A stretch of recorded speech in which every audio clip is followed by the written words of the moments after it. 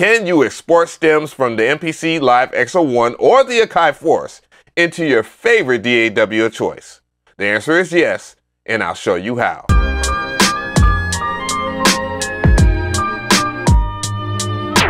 The sequence.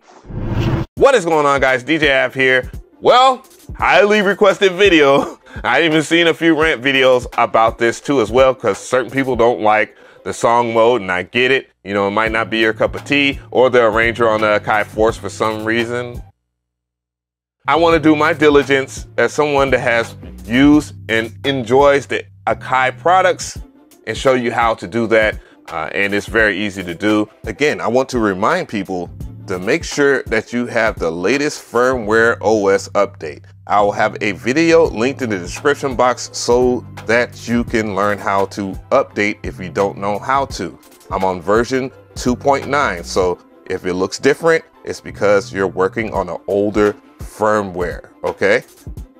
Next thing I want to do here is make sure that you, because I know people are going to ask this, like, can you separate your drums if you have all your drums on one track? Well, yes, you can.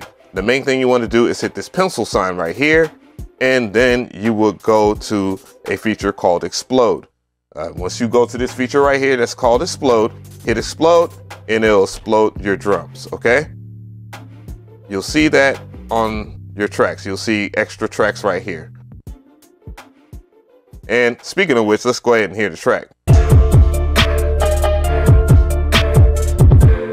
All right, so that is the track example, but now let's pay attention to the top left part of the touchscreen where it says Trap Tendo's Smoked Up Funk.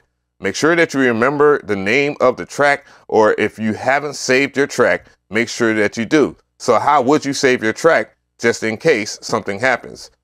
Well, you'll hit that folder icon. Let me show you that again. So hit this folder icon right here, and you will be in different options. So from here, you'll see all of the stuff that's in your project, but you'll also see the save button. Now, if I hit save as, it will ask me where to save, but I can just save the project as is right now, and now it's saved. But now I want you to pay your attention to this right here where it says export. Hit the export button. Now you have different options, and I will explain how they work. So you have the audio length, which is the start bar to the end bar. It's an 8-bar sequence that I'm using in this example. So that's what the end bar means. 8 bars in that sequence. The next thing you'll see is audio tail. By default, it will be at 1 second. But if you want your track to perfectly loop in your DAW of choice, make sure that you have the audio tail at 0. Otherwise, it will not loop perfectly and you will have to trim it down. The next thing is the render sources. So you see stereo output, and it'll say out 1 and 2. That is what we call a 2-track. Now it will only be one track, a stereo track, and it's not a stem. So how would I get to the stems? So you would select this right here where it says explode tracks. Now, when you have explode tracks, that means it will take each individual track within that respected sequence. You can also export returns if you have returns, and you can also save as project preview, which is very useful when you are making expansions, which I'll talk more about in another video. You have different file formats, which you have WAV. Shout out to Andy Mack, because that's my guy. When he says WAV, I laugh every time. But WAV file, AIFF, MP3, FLAC or FLAC, and OGG, OG, if you say it like that. But I'm going to choose WAV file. Shout out to Andy Mack again. That's my bro. And then we'll go and talk about bit depth. Now, respectfully, I would say to just use 16-bit because it's the most flexible within every DAW, but you can choose 8-bit, you can choose 24 and 32-bit floating. Let's just choose 16 because it's the safe bet. You also can change your sample rate, and you can do 44.1 kilohertz, 48 kilohertz, 88.2 kilohertz, and 96 kilohertz. That's as high as you can go. Let's do 44.1 because that's the easiest one to deal with. Now, exporting, you would just hit export. and then now you're met with a lot of stuff. So the next thing you want to do here is choose where you want to save. I would recommend saving on an external drive of some sort, or your SD card slot in the back of your MPC Live II, or in the front of your MPC 1. I don't know where it's located on the X. Once you find where you want to save at, I'm going to choose my AKAI Beats folder that I made on my SD card slot, and then I'm going to create a new folder. So I'm going to name it after what that beat was, which is Smoked Up Funk. And once we dial that in, we have a new folder. Boom. Do it, then you're already in your new folder. Just hit save. That's the next step. Boom. And then it will go to the process of exporting the track. Now the process is over and you're met with the project screen again with all of the information here. You can exit out at any given time. So the next thing is exclusive to Ableton Live users, you know, because Ableton is the best. So we're going to go ahead and press the ALS export. The next thing will be include program volume pan settings. You can either click it or not. It doesn't matter. Bypass program effect plugins. No, I wanted to process the plugins, but if you choose to bypass, that means that it won't put any of those effects in there. It says audio tail. You can see that the audio tail is at 0. Remember, I explained that earlier. And then it gives you a bit depth of 24. You can choose to go 16 or whatever.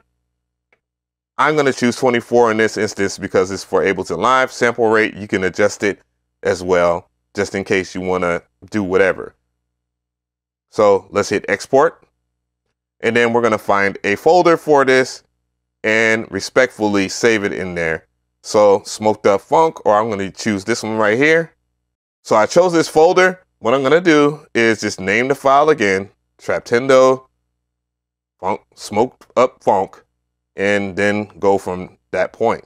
And it goes through the exporting process again. So this next step varies if you have the MPC Live II or the MPC Live or the X.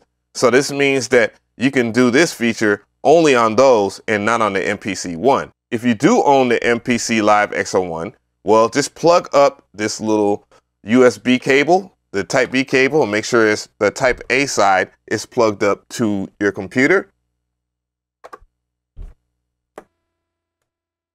Of course, I will get a little bit of noise here, and don't worry about that.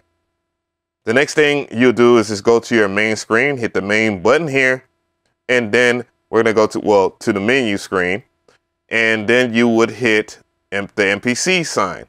From here, you will go and enter controller mode. You hear that it hooked itself up. We get a little bit of that white noise that I hate, or pink noise. And then we're going to navigate to our DAW of choice. So this next step will involve this right here. So what I want to do here is go into my folders. I'm going to go into my File Explorer or Finder if you're on the MacBook or an Apple computer.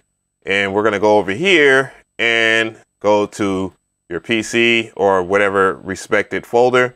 And we're going to go to the respected extension. Now from here, I'm going to go into the folder that I have, which is my AKAI Beats folder, where I save my stuff on my SD card slot. It will vary for you, of course.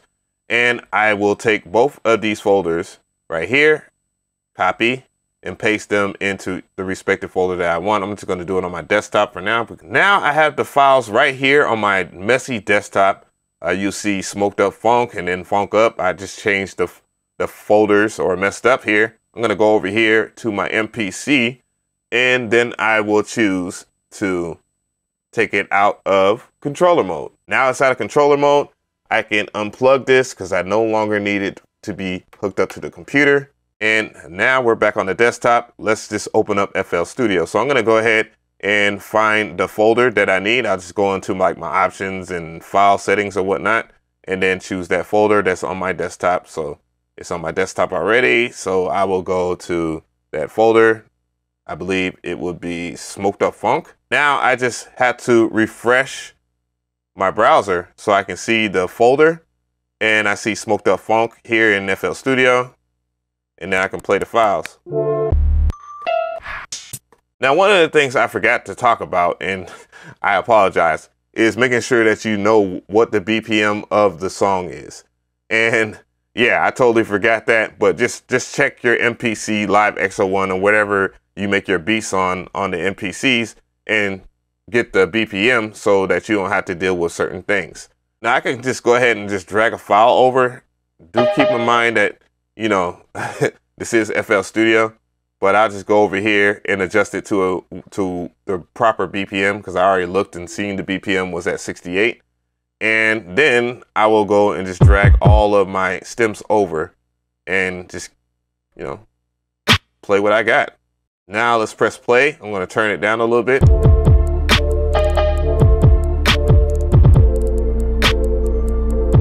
Keep adding files.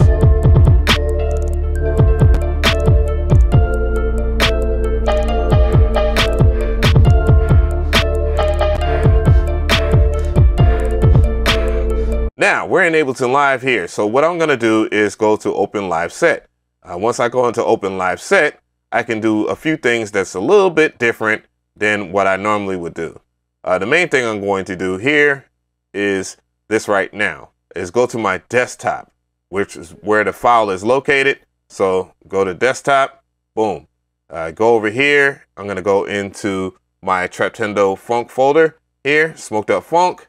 Smoked Up Funk Ableton project, and you'll see the respected project right there. And I'm going to go into here and open it up. So it's going to open up inside of Ableton Live, and here it is. And what you'll notice different when you have Ableton Live is that you'll have that BPM, and then you could just go and, I don't know, just turn down the master just in case so it won't be too loud, and then just hit play.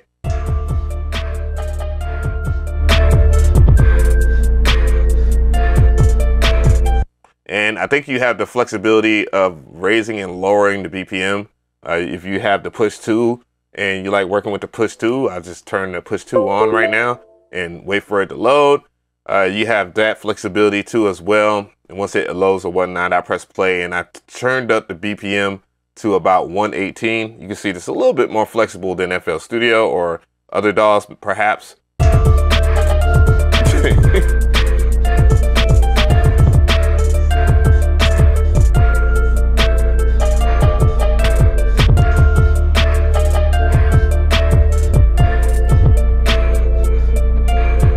Yeah, so there you have it. Yeah, pretty simple in Ableton Live. You get all the time stretching and all that, the time warping rather. And yeah, you can go nuts. So tell me how you feel about this video. Well, it's a pretty simple process. Obviously, if you have Ableton Live, you're gonna win very hard because you can export ALS files into your DAW, which is Ableton Live, and then you will be able to do everything freehand and add plugins and stuff like that and arrange it in there, you know, the vibes there. Or, you know, if you don't have Ableton Live, you can just export it into FL Studio. Just make sure that you know the BPM of the beat and don't be like me and forget to talk about that. Oh man, I can see the comments now. Other than that, let me know if it was useful to you and if you have plans on doing it that way. There's other, you know, huge advantages to that because you can process the effects. You can choose not to process the effects, add more effects on top of the processing of the effects, and get a very beefy beat. And that is the magic of the AKAI products because you like those beefy beats. And yeah, that's what it is. AKAI forever.